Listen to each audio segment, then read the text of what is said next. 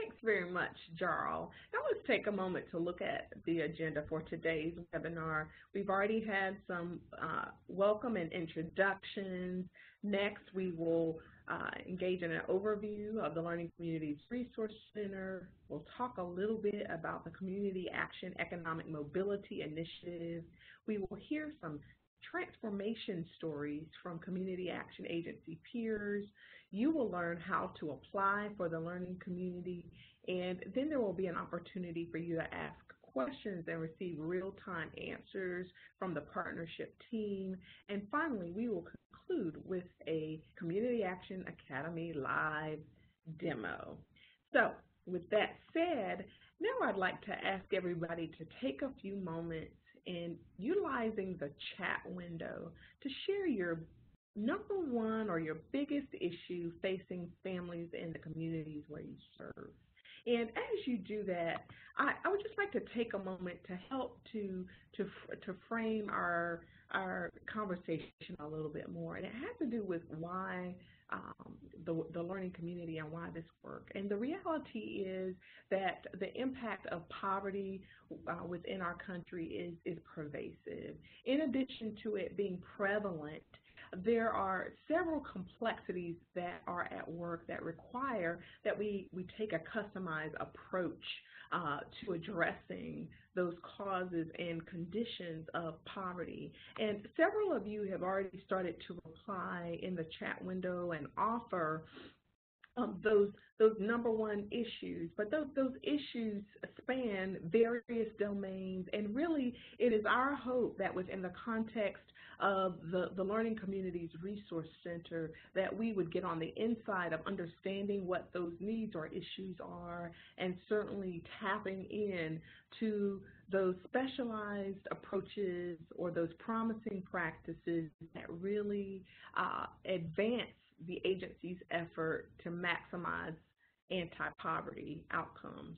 And with that in mind, the other thing that I would like to call out for us is, so our network originated in 1964. It was born out of the War on Poverty. During that time within our history, there were a lot of complexities or dynamics at work impacting low-income families. And when our network was born, we were very resilient and adaptive to those needs, which allowed us to make some tremendous impact at that point in time.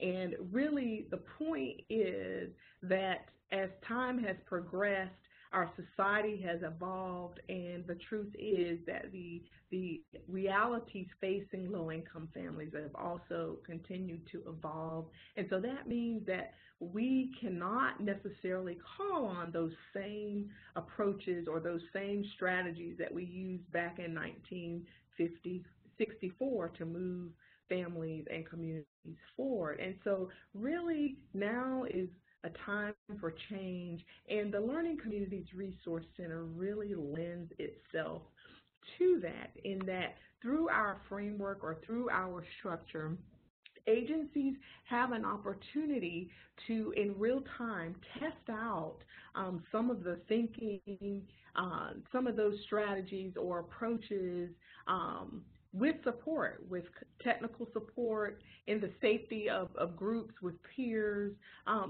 with the hopes of undergoing a kind of transformation. And so as you look at the graphic, it's a graphic of butterflies undergoing the metamorphosis process.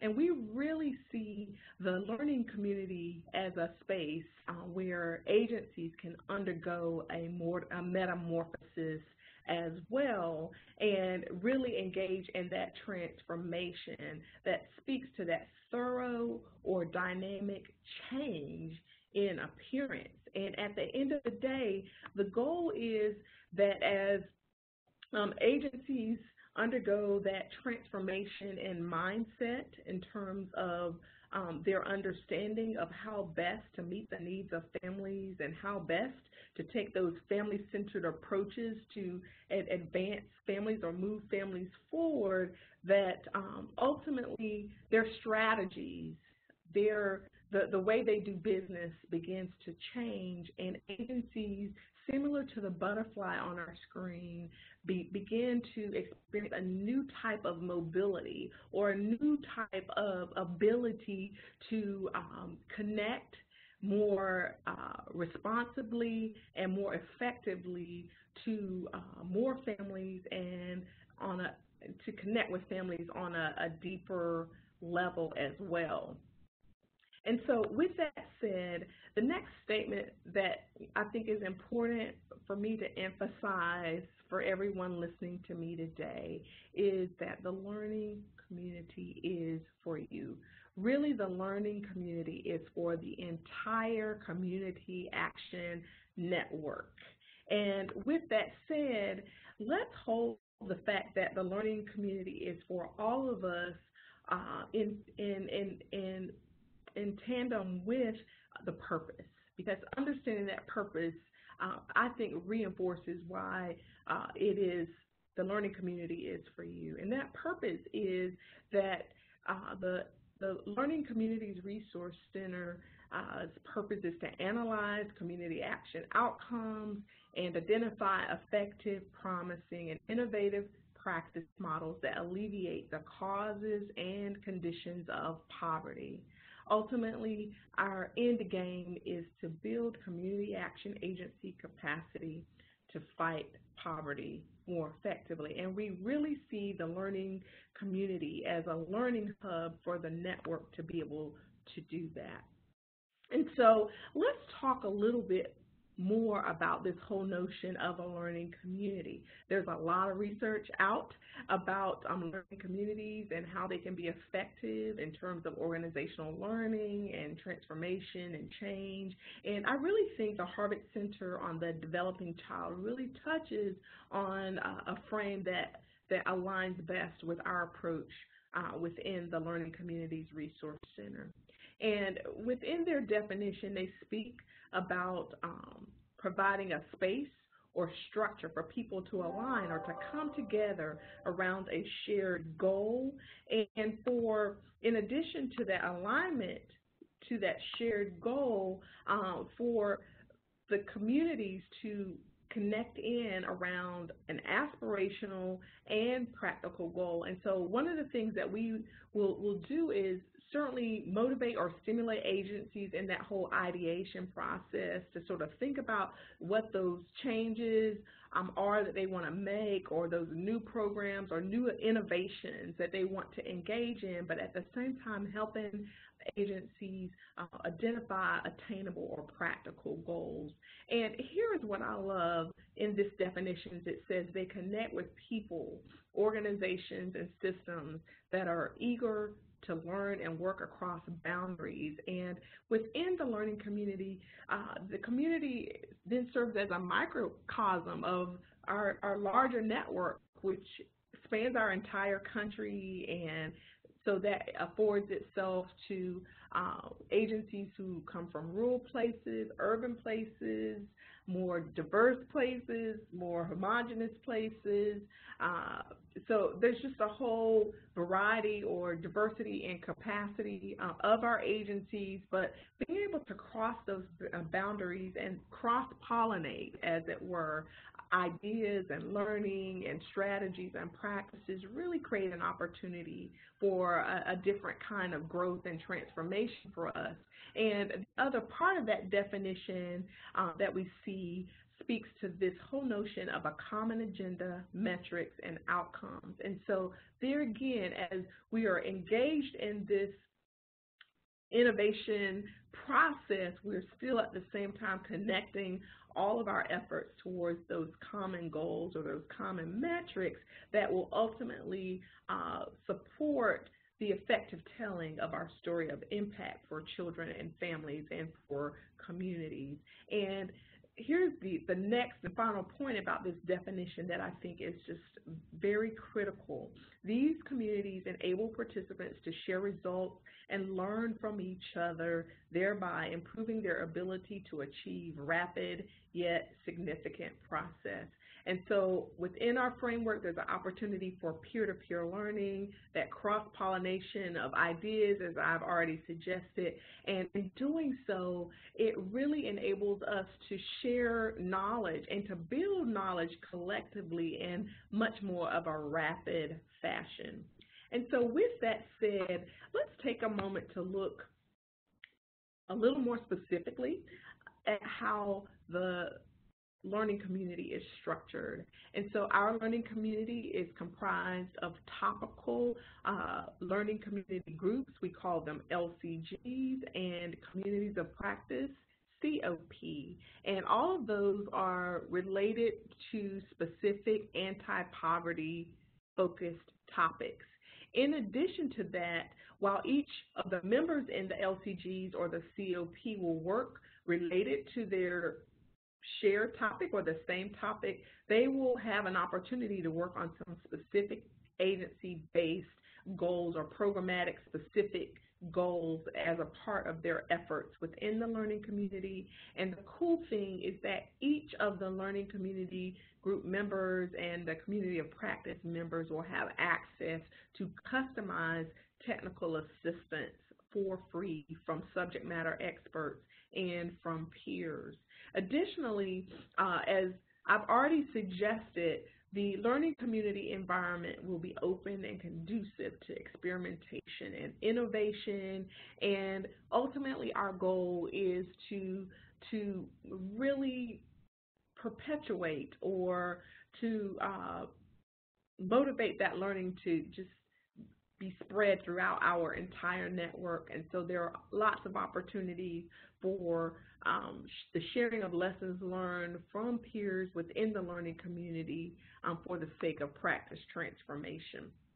And so as we look at the year one framework for the learning community, the partnership team has really brought a lot of intention around making the information and really the learning process as accessible as possible to the entire community action network. And that is why we say the community action learning community is for everyone. And so the ways in which we will do that and are doing that is through our national webinar series, which will be led by industry experts, and those webinar presentations, all of them will be open to the entire network, as well as resources that we will develop, as well as research. We will disseminate those to everyone.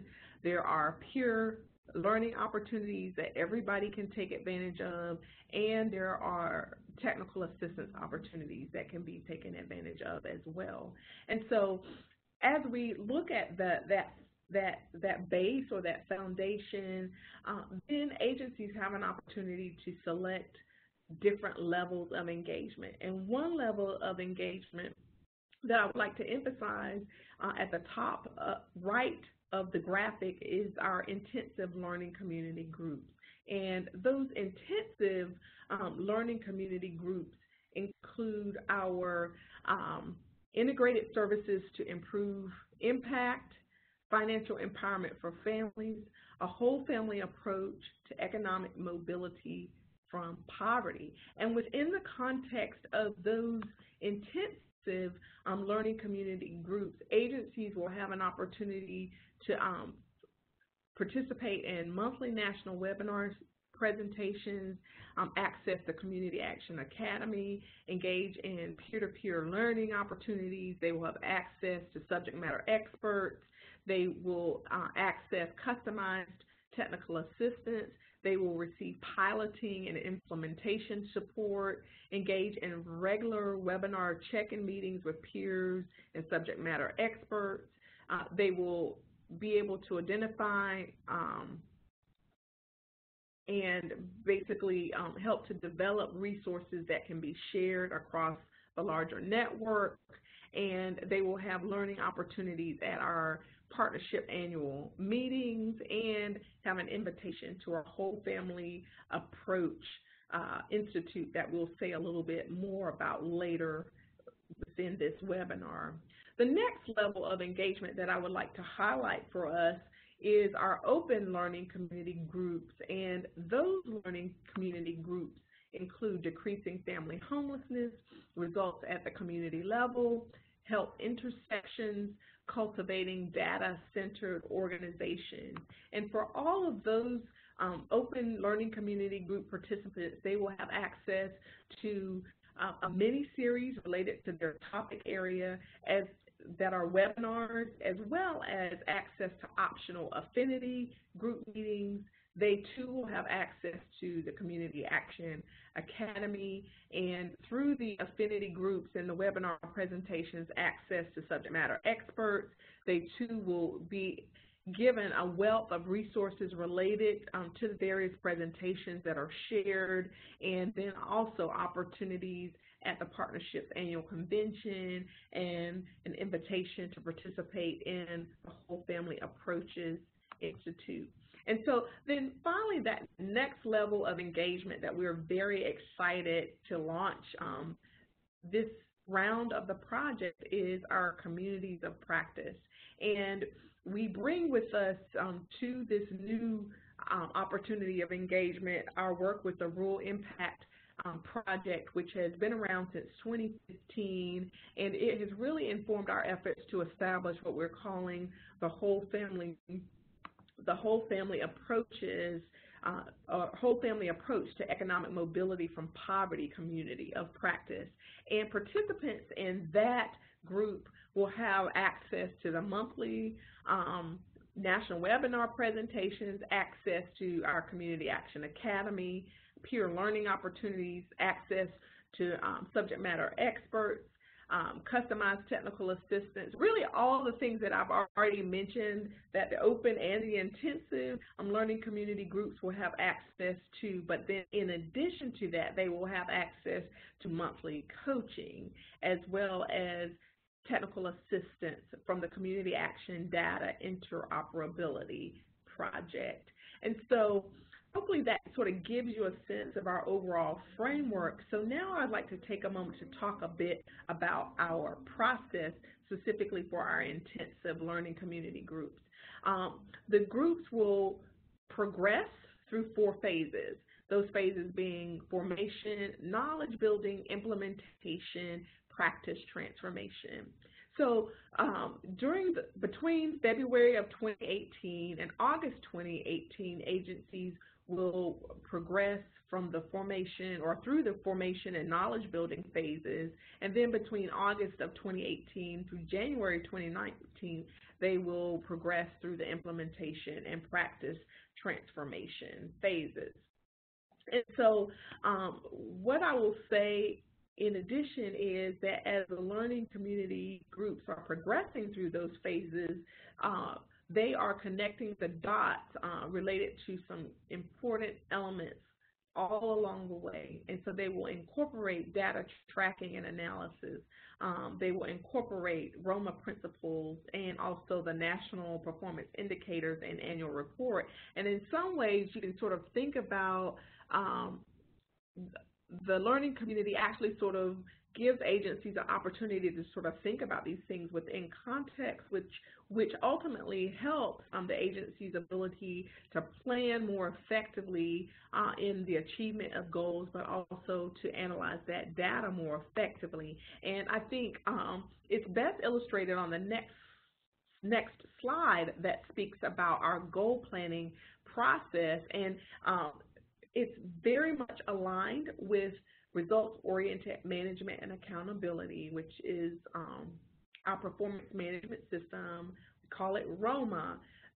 But as we think about the whole goal planning process, it's a way in which agencies are able to practice the implementation of Roma. And so what I like to say is if an agency is a part of the learning community, they're going to automatically learn about Roma, but in addition to that, they're going to learn how to implement Roma in a more effective manner, in that from the very beginning, we work with agencies to clarify what those needs are that they want to address during the course of their time within the learning community, and then what their anticipated outcomes or national performance indicator targets might be. And then our work during the course of the project is really identifying and also testing out those strategies and services that the agencies might utilize to achieve that ultimate impact that really places a crack in the foundations of poverty. And as I've already alluded to earlier, along the way, agencies are continuing to connect the dots related to data collection, analysis, and reporting.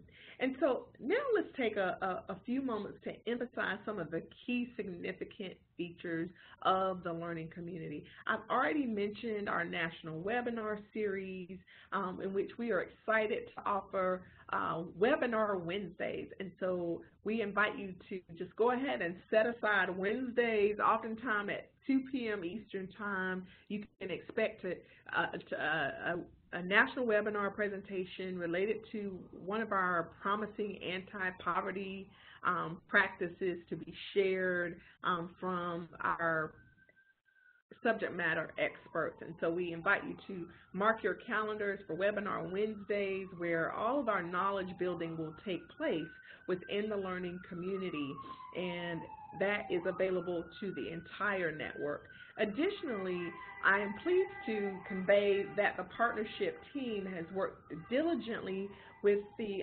participants from the last iteration of the learning community to develop several new publications, and several of those are highlighted in our anti-poverty case study series, but there's several other publications that we will be releasing in the coming months to build capacity for the network. And then in addition to that, on an ongoing basis, we engage in constant research to identify those emerging topics or findings related to our promising anti-poverty practices.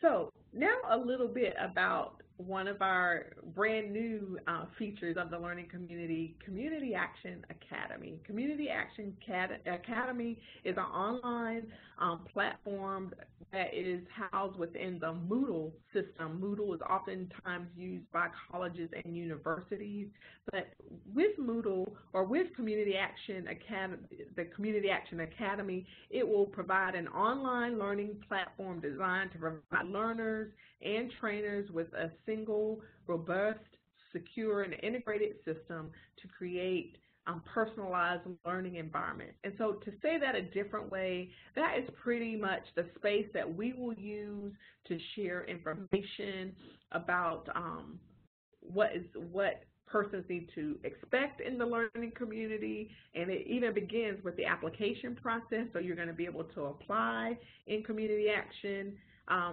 In the Community Action Academy for the learning community, that will be the main online learning hub for our intensive LCGs in our community of practice. Additionally, agencies will have an opportunity to access on-demand videos and resources, activities and assignments. There are opportunities for peer engagement and discussion through that platform, and then we will be able to track the learning process for all participants in that system.